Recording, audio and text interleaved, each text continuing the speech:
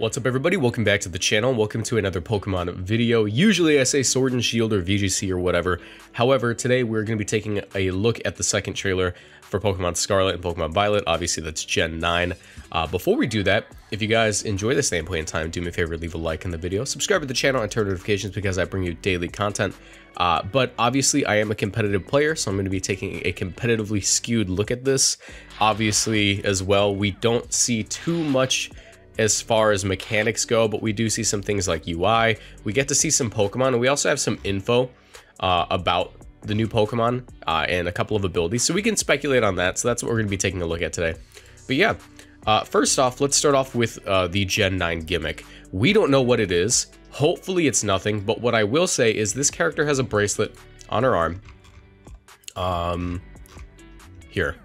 This character has a bracelet on her arm. And that is mildly concerning because we don't know what it does. It says that she is not very good at throwing Pokeballs, so maybe the mechanic is you can miss throwing your Pokeball and then you lose automatically. That'd be very cool. But yeah, I'm thinking I don't know, it's been a generation since we've had Megas. Like, we skipped a generation with no Megas, and that could have been because of Dynamax.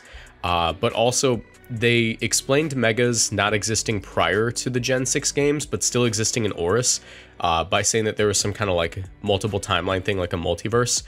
So they left it on the table. They said, hey, we might come back to this someday. It could be as soon as now. Like, we might come back to it now. We might be back in the Mega timeline for this game. And in my opinion, I don't miss Megas that much, but I think that there's so much marketing and hype surrounding them, and they're so like universally loved by the fans. It's one of the best received gimmicks yet that, like, I don't know. I don't see them like avoiding Megas too much longer. I think that they want to come back to it as soon as possible because it is very good for marketing, and it's also just a fun little mechanic. But yeah, I mean, I wouldn't mind there not being a mechanic competitively because I didn't like Dynamax. Z moves felt kind of eh. They were very annoying at times, like having having a Heatran be able to one-shot like a Swampert, which should normally beat it unless the Heatran set up Sun and goes for Solar Beam. But having like that one-time super powerful Bloom Doom was pretty annoying to have to deal with. But yeah, I wasn't a fan of Z moves. Definitely didn't like Dynamax. It's very hard to top that as far as like badly or poorly implemented mechanics go in like competitive games. That was pretty poorly balanced, and I'm excited to not have to play with it in a couple of months. So yeah, as far as mechanics go, that was the first lead. But also at the end of the trailer, we actually see like a stained glass thing, and there's a big stained glass motif in the branding. And also they just have like this thing fly at you. So for all we know, like that's huge. That could be like a big hint as to what the mechanic's going to be. We are probably going to get a lot more trailers in the next couple of months. But we could also go the Pokemon Legends Arceus route where we got nothing except for like one trailer right before it came out or on like the day of. So yeah, they're pretty conservative with trailers at this point in, you know, Pokemon's franchise history. But yeah, as far as Pokemon go, in the trailer we saw a couple of new reveals. We see, for one, we also get to see like the 3D models for all the starters. Fuecoco is adorable. But here we see a new electric type Pokemon, some kind of rodent. I think the website said it was a mouse. But yeah, we actually do have info on that one right here. Let me go to the homepage and to the Pokemon. So that one was called Pommy, and it's the regional rodent. You can always distinguish the regional rodent from other random electric types because they have the stupid little circles on their cheeks. It's the Pikachu clone, but this one is kind of cool. He's a little chunky, you know. It says that he's just like, you know, standard electric type. The insulation from the fur is good for its you know, for keeping out the cold. It has static and natural cure, which is really interesting. It's pretty chunky, so I'm actually thinking like, as far as like regional rodents go, we've never had a super defensive one. They've always been offensive. And with this thing saying like, oh yeah, it's insulated and one of its abilities being natural cure, we could have like a defensive Pikachu clone. Like, this thing might just turn into like a big giant rat, which I would absolutely love. I love rats. And that'd be awesome. Like, imagine if this thing kept natural cure and it had like a really high HP stat and decent defenses, but its offenses left like a lot to be desired. That'd be kind of cool. Electric as a defensive type is sort of in the middle of the road. It only has one weakness in ground, obviously, and it gets hit by neutral by a lot. It gets hit neutral by a lot of things, but it resists flying and it resists steel, which are two of like the best offensive types in the game. So that's pretty cool. I think that's actually really interesting as far as like what it could end up being. Going back to the next one, we see Lechonk, which opens the door to a possible evolution of Lechongus, and that's all I truly want. Now this one, I also hope is a big boy. It has Aroma Veil and Gluttony. Now, Aroma Veil is actually an ability, I believe Aroma Veil is the one that blocks Taunt, and Sweet Veil is the one that blocks Sleep. So Aroma Veil being able to block Taunt is actually pretty interesting as far as designs go. What you'll notice is that as the generations go on, the developers for Pokemon are getting more and more invested in developing Pokemon that are competitively viable. That's called power creep as well. Like, we see a lot of power creep. So this thing is described as being super muscular despite looking fat. So it's probably going to have a sky-high attack stat. Right now it's just a normal type. I don't know what secondary type it's gonna get. For all we know, this is the Route 1 rodent equivalent of the game, which I wouldn't mind. I wouldn't mind if this is the Route 1 rodent. We've never really had just like a pig, and a pig isn't a rodent, mind you. Well, I guess, is a raccoon a rodent? I don't know, but you know, we usually have like things that you just see on the street, like raccoons, squirrels, miniature hyenas in Puchiana's case, I guess. Whatever. Point is, like, this thing is probably going to be very common. I'm hoping that when it evolves, it becomes pretty, like, physically defensive and, you know, physically offensive. It's probably not going to be a special attacker when they describe how, you know, gluttonous and, you know, strong it is physically. So, yeah, Gluttony is a pretty awesome ability. Pokemon with Gluttony tend to do very well. Snorlax, Alolan Muck, other Gluttony Pokemon that are slipping my mind right now. But yeah, they have a very good track record for being viable. For one, you can eat pinch berries a lot quicker. Two, you're able to... Well, I guess that's really it. But also, it just helps out. It helps out a lot defensively. If you can have like a Figgy Berry at 50%, there's no reason to run a Citrus Berry. If this thing gets like Recycle, that's pretty nice, you know, especially if it's like a super defensive Pokemon, you'll be able to wall things out pretty well. And with Aroma Veil, you're not going to be able to be taunted from using moves like Toxic, Stealth Rock, or anything.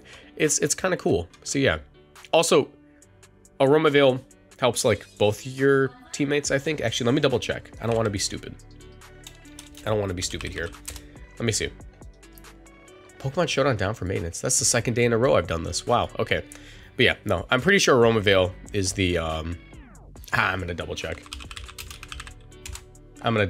Aroma Veil. Yeah, that's the one that blocks Taunt, and it's only really given to like Fairy type Pokemon. So maybe this thing will end up being a Fairy type. That could be kind of cool. Normal Fairy. I don't know if he had that typing yet. So yeah. Next up, the third one is Smoliv, and let's just point out that Smol is like that's like a recent slang. I don't know if it's slang, but it's like, oh look, he is so small. That's like a recent thing. Same with what's his name? Same with the guy that we literally just looked at, Lechonk. Chonk isn't really a word so much as it is like a meme. So whoever's naming these Pokemon for like the English translation, like you guys are on point right now, so that's awesome. The only ability that we see is Early Bird. However, what I will point out is we actually likely see the evolution of this thing in the trailer. If you look closely towards the end, right there, that doesn't look like a Sunflora, but it could be like a regional Sunflora. We actually see a few of them outside the arena. Let me see if I can get a better look at them. Yeah, so there's one down there and there's one up there. Those are definitely alive. They don't look like plants. Well, I guess they do look like plants, but they look like grass types. So that might be the evolution, or it could be some kind of like Sunflora regional variant. This thing's grass normal, which I don't believe is a type we've had yet. For the longest time, I thought Go-Goat had that typing, but apparently it doesn't. As a grass normal typing, it'd be able to be immune to Ghost. It's weak to fighting and flying, Bug, And yeah, I mean, the normal typing really just adds a ghost immunity to it, but I guess it also gets stab on things like if it wants to be a special attacker, Hyper Voice is kind of cool for a spread move. But yeah, I don't know what this thing's gonna end up being. It could be kind of cool. Now, taking a look at the big boys, Koraidon and Miraidon. Now, I saw on Twitter that Korai refers to like the past and Mirai refers to the future in Japanese or something like that. And we don't get to see any abilities on these guys, but it says Koraidon is a legendary Pokemon you can meet in Scarlet, Miraidon is a legendary Pokemon you can meet in Violet. These two Pokemon are said to have powers that far surpass those of other Pokemon, but details about Koraidon and Miraidon are still shrouded in mystery. Why are they shrouded in mystery? Because Game Freak won't tell us. But leaks did say that this would be like Dragon Fighting and this would be Dragon Electric. So, I mean, like, just design-wise, yeah, I can see it. I would prefer Dragon Steel, to be honest, though. I think Dragon Steel is a lot cooler of a typing for the right one, considering it looks like it's made of steel, but also it has little lightning bolts for, you know, horns or whatever you call those things. So, yeah, as far as, like, those typings go competitively, Fairy absolutely dunks on both of them, especially Koraidon there. However, if it has enough speed, or if it's like bulky enough, it can get by it with like an assault vest. This thing looks like it's going to be bulky. It looks like it's going to be, you know, on the left here we got a physical attacker, on the right we have a special attacker. I think if anything, if we want these legendaries to be viable, they need one of two things. They need absurd stats, like Zacian, or they need an absurd ability, like Zacian. So, I mean, dragon types are already pretty oversaturated as far as legendaries go.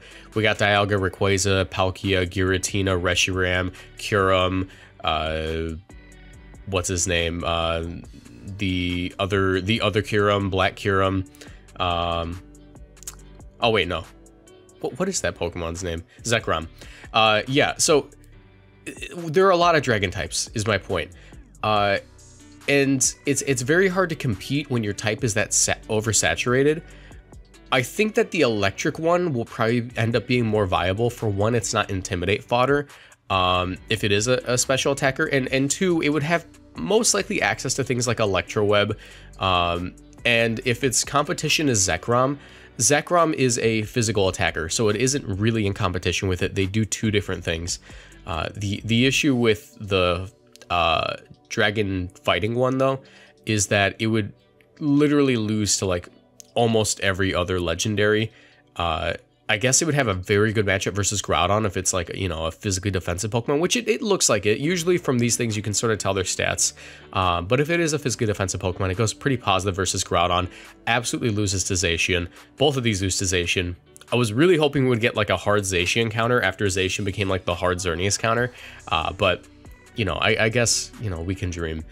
One day we will get our bug type legendary with like a partial ground typing, one day. But yeah, also something to note is there's usually a third legendary. There's almost always a third legendary. So I'm pretty hyped to find out what that one is. In Sword and Shield, it was Eternatus, and then we also got Calyrex Shadow. So, you know, whatever this third legendary ends up being, maybe that'll be our Sacred Zacian counter, but yeah.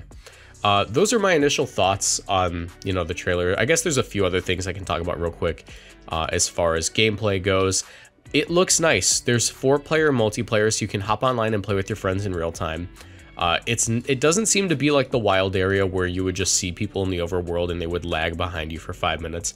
It looks like it's pretty synced up, and you can probably battle your friends in the overworld and do like multi-battles. Because here, something that we'll note is the battle UI here versus Lechonk.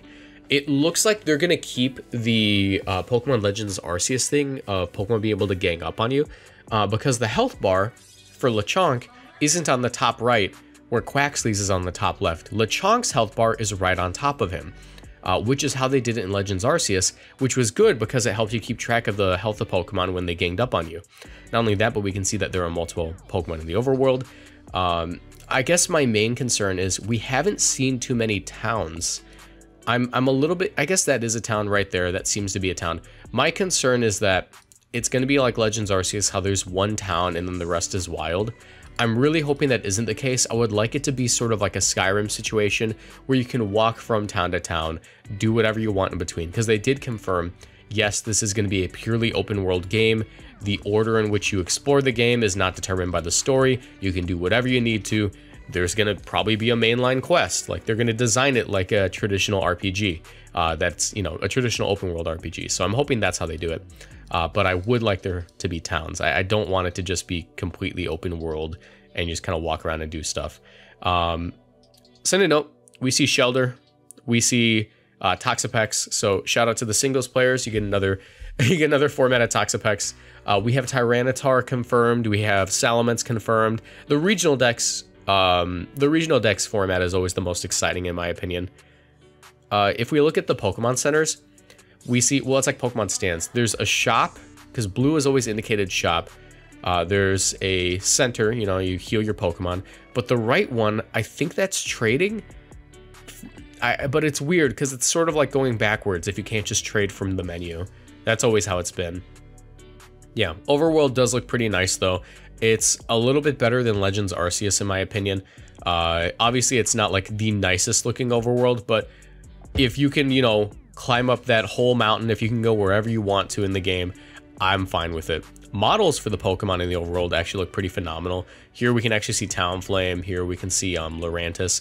I'm actually really happy that Lurantis is confirmed for the game, because Lurantis has always been a very fun Pokemon to use, especially in regional dexes. It kind of got the short end of the stick with Dynamax because it is a contrary Pokemon, and, you know, with Dynamax, contrary doesn't really go too well. But yeah, those are my thoughts. If you guys enjoyed this video, do me a favor, leave a like on it, subscribe, do whatever, and I will see you guys in the next one.